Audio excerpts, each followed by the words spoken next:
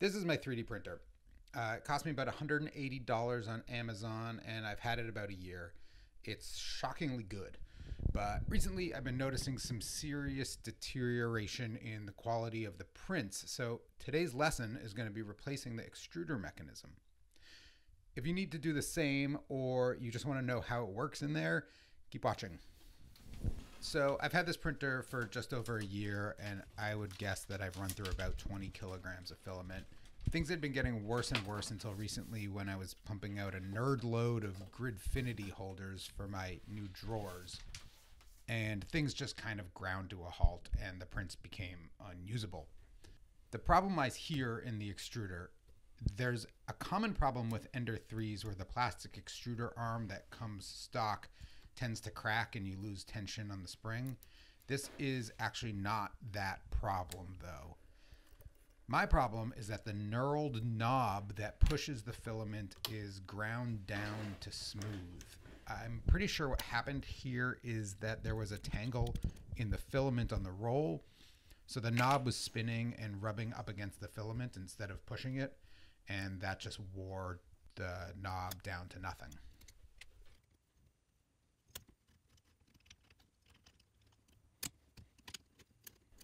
So now that I have the stepper motor and the extruder off, you can see here how badly worn down the knurled knob is that's on the stepper motor. So that is really what needs to be replaced, but since I had to order the stuff and I have it all taken apart, I may as well do it all. So this is the kit I got on Amazon. I think it was about 17 or 18 bucks. I'll put a link in the description below. It's high quality, it's made by Creality, so it's the real deal. Came with silicone sock replacements and bed springs just as a bonus, which is really nice of them. It also has a Bowden tube, which is good. The pieces you need to assemble the extruder, which is obviously very important. And this is the knurled knob. You can see how different this one is from the one that I'm replacing. So it seems like a good idea. It took me a few tries to get the original knob off. It's a press fit on there. I don't have a gear puller for this kind of thing. I tried the small vice grips, and then I tried the big vice grips, and then I tried some screwdrivers with the big vice grips, and then eventually I just gave up and brought it into the shop where I could put it into the real vise and tighten it down, and then with a couple of screwdrivers it just popped off really easy at this point.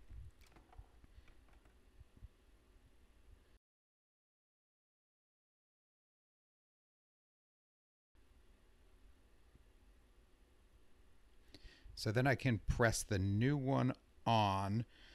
This one has a grub screw on it, but this motor shaft doesn't have a flat. So the press fit was really tight. I'm not worried about it slipping, and I'll just tighten down that grub screw because I guess why not? But I don't think it's going to do much good if there's no flat on the motor shaft. Okay, so we'll start with the extruder arm, which the instructions refer to as the clip. Into that, I will drop the extrusion pin, and that's held in with an M3 by 18 millimeter screw.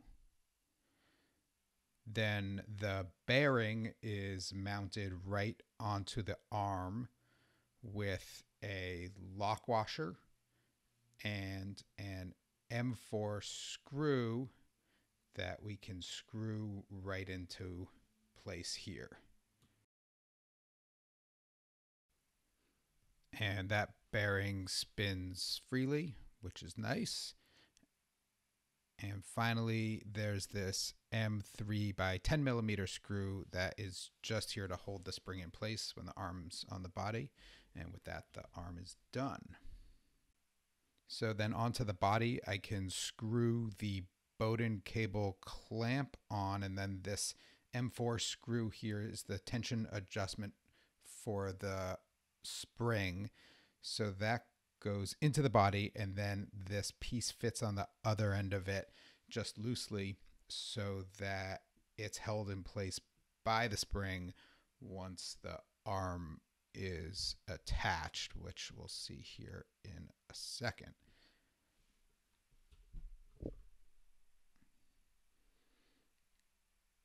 And with that, the assembly is all ready to get remounted onto the printer. Okay, so now I can mount the stepper motor back onto the printer, making sure that the cable is facing the right way so I can run the cables cleanly once it's all back together, and put the body right on top on the other side of this mounting plate and just go through the first 3 screws and get them attached. As you can see, I have to remove this bolt that's used to adjust the spring tension just so that I can access the screw hole that's underneath it. But that's not a big deal. I can just pop that screw in, tighten it up, and then put the tension adjustment screw right back in where it was. Then I can put the arm on and just put the spring in between the 2 pieces where it goes, and I just have to wiggle around until I find the spot for that screw, and then I can come in and tighten it up. Since the lead screw is right there, this is one of those situations where these Allen keys that have the spherical ends on them come in super handy. This would have been a real pain in the ass if I had to do it with a normal Allen key.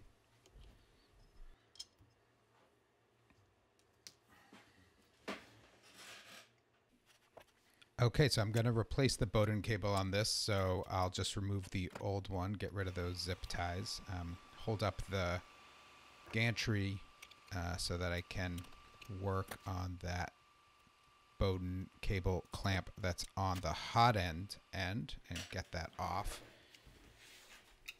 And then the next thing I need to do is cut the new Bowden cable down to the same length as the old Bowden cable, so it's not too messy.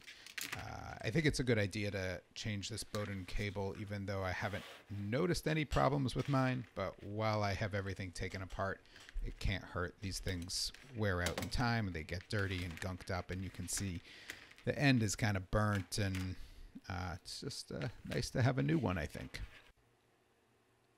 So I'll pull off the clamp that was on the hot end of this cable, which seems to be in perfectly good shape, and I'll reuse that on the new cable.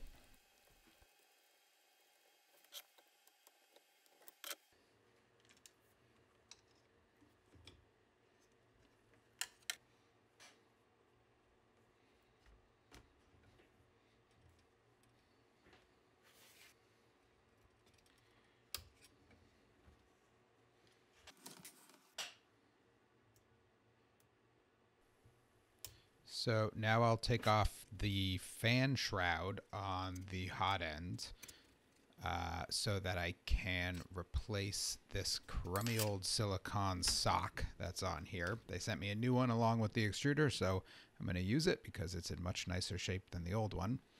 I'll put that right back on there, no big deal, and then I'll reattach the fan shroud.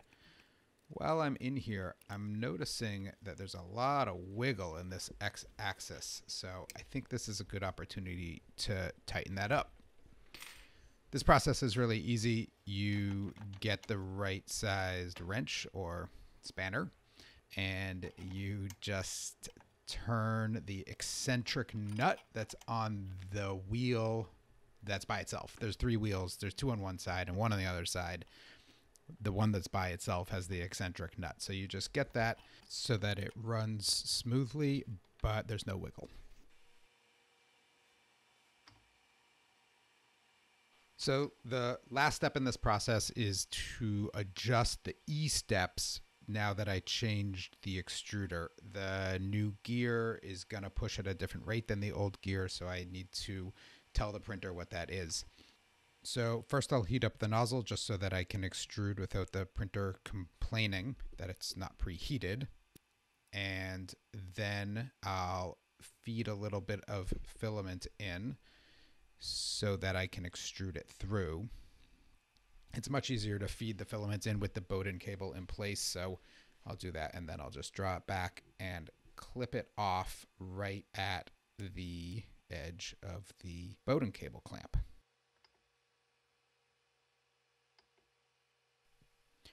So now I can go and in the interface on the Ender 3, just extrude 100 millimeters of filament.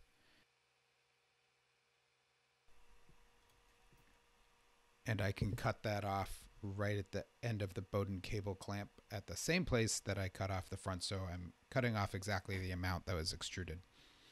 I'll then take it over and use this sophisticated method to straighten it out so I can get a measurement on it to see how long that was.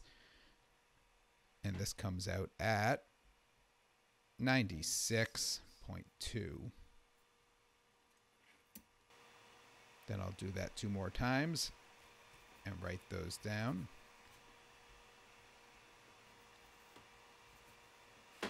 And I'll take the average of those numbers to use in my calculation that I use for the E-steps. Okay, so back in the Ender 3 interface, this is where I'm going to use that number. I'm going to go into the configuration. This version of Marlin has it here. Different versions are in different places, so you'll have to figure that out. And where we see E-steps per millimeter, the number is 95. So right now it's extruding 95 steps for each millimeter of filament. So those 95 steps times the 100 millimeters that we extruded means that we extruded 9,500 steps. We divide that by our 99.3 millimeters, and we get the actual number of steps that we need to extrude. So we go back to those settings, steps per millimeter, and we just adjust this number to the number we calculated, which is 95.7. And with that, I can put the Bowden cable back in. I can tidy things up with a few zip ties and move the printer back into its home. So with all that stuff done, the new extruder, the Bowden cable, adjusting the E-steps and tightening up the X-axis, the printer's in really great shape. It's running well. The prints are clean. There's no more under extrusion problems, and I'm really happy with it. I hope this helps you out, and I'll see you next time. Thanks for watching.